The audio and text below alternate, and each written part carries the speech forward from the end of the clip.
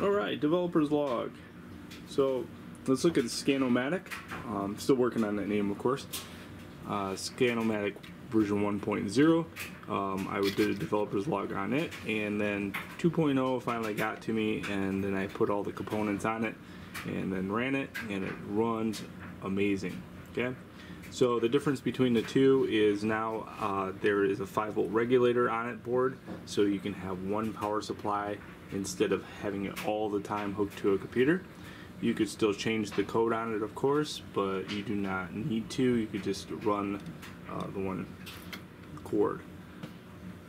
And that way it has the ability to switch between the power source being the adapter or the power source versus the computer.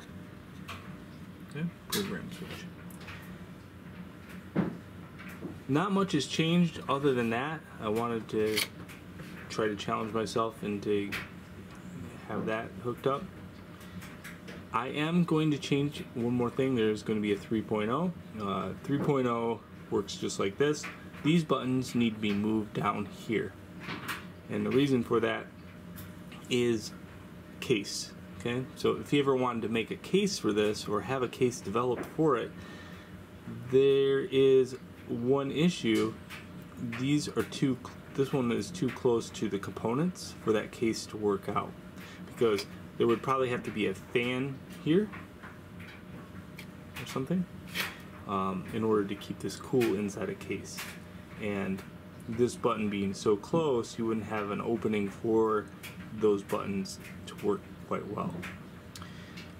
Another thing you have to kind of consider is there's a rather large heat sink on the stepper driver itself. You can see the height of it, so that would end up either poking out of the case or a really thick case. So it's a really interesting case design because of that. You could mount the stepper motor driver onto the PVC. This allows you, though, the way I have it, to change this out. If you ever wanted to do that, I don't know why you would want to do that, but I like the ability to change these out myself. So you have two options. You can not use the plugs like it's got, the headers. You could just mount it right there in the PVC. Very sweet. So that resistor right there is going to go up here. These two buttons are going to go down there. It still has the ability to use both the power supply or a jack that you could put in, a barrel jack, 2.1. Has the ability to plug the stepper motor into the terminal or a plug component. I might have prototypes on sale, so when you go to purchase these, or when you go to buy PVCs when you get them made, you have to do 10 at a time. So I have 10 of these PVCs that work great. You just have to have this one always hooked to a computer and the power source. This one you just need the power source. And this one right here, you wouldn't be able to make a case very easy for it.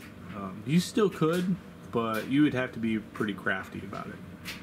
Eventually I'm going to be developing a case for it that you can 3D print. So other things that's changed in the development, I'll try to cover that too. So lighting's a 300 watt fluorescent bulbs. They need to be fluorescent for the fact that they cancel out a lot of the shadows that occur in the background. So fluorescent bulbs are becoming quite rare. If you are thinking about getting into this, I would grab 2 300 watt fluorescent bulbs before they go off the market.